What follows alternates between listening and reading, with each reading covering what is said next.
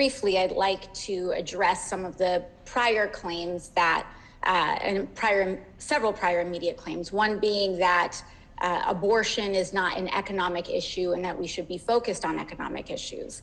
And I also, I think it's important to state that that abortion is an economic issue. Forcing poor and working class people to give birth against their will, against their consent, against their ability to provide for themselves or a child is a profound economic issue, and it's certainly a way to keep a workforce basically conscripted to large-scale employers and to employers to work more against their will, to take second and third jobs against their desire and their own autonomy.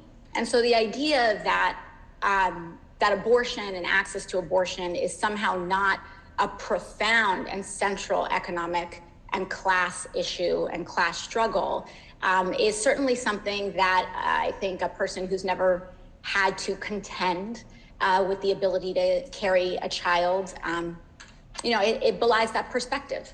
And it's disappointing to see. But secondly, I think another thing that I'd like to address is that the same folks who tell us and told us that COVID's just a flu, that climate change isn't real, that January 6th was nothing but a tourist visit, are now trying to tell us that transgender people are not real. And I would say that their claim is probably just as legitimate as all their others, which is to say, not very much at all. But moving forward, Dr. Kumar, are you able to tell me what methotrexate and what conditions that methotrexate is routinely prescribed for? Sure. Methotrexate has a number of different uses. It can be used to treat ectopic pregnancies, atopic dermatitis, lupus, and there's several other conditions that it can be used for. Mm-hmm. Yeah, I believe it's can also be used to treat cancer. Is that correct? That's correct. I believe you said rheumatoid arthritis as well? Yes. And they can also be prescribed in the event of an abortion, correct? Right. It can be used for ectopic pregnancies. It has been used in the past for intrauterine pregnancies, even though that's rare now. Mm-hmm.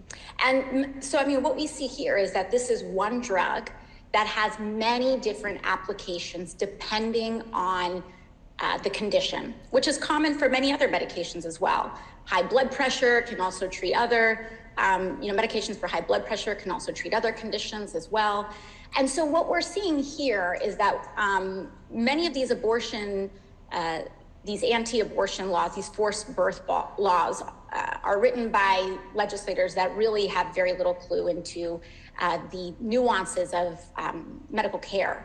In fact, Texas has designated methotrexate as an abortion-inducing drug. And now those same people who have cancer, arthritis, and lupus have to prove that they are not using those medications for abortion, which then, of course, delves into gross violation of privacy issues that create real conflicts for people. Is this something that you are seeing, Dr. Kumar? Yes, certainly. I've heard from people in Texas who have been using methotrexate for other medical conditions, and they're not able to access it at the pharmacy. Some people have also gone to the pharmacy to get their medication and been asked about pregnancy test or about if they're using any kind of contraception, which again is a violation of their privacy and shouldn't be asked. They've been getting these medications for some time. Thank you. And I think I'd like to walk through a little bit of a thought experiment or even a scenario in the small amount of time that I have left. I, for example, since Republicans are forcing this conversation in uncomfortable ways, then I will meet them to it. I have an IUD. I've had one for years.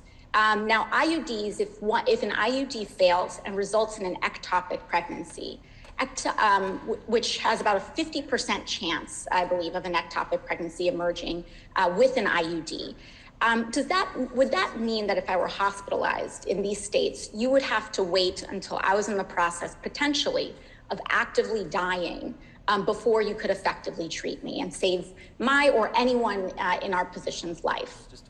So thank you for that question. I think this came up earlier around ectopic pregnancies. To date, and to my knowledge, there are no laws that outlaw care for ectopic pregnancies. However, what we've seen in Texas, because these laws are written by politicians and sometimes don't make sense and are difficult to grapple with and understand by physicians who are practicing medicine, we have seen people denied access to that care. And I've actually seen somebody in Texas who left the state to get care for her ectopic pregnancies. So it's very possible. It depends on which healthcare provider you see, which clinic or hospital you may go to, because we're interpreting these laws in real time by physicians. And that's exactly the problem, right? Is that doctors gentlelady's are time now has having expired. to interpret law. That's great. Thank you.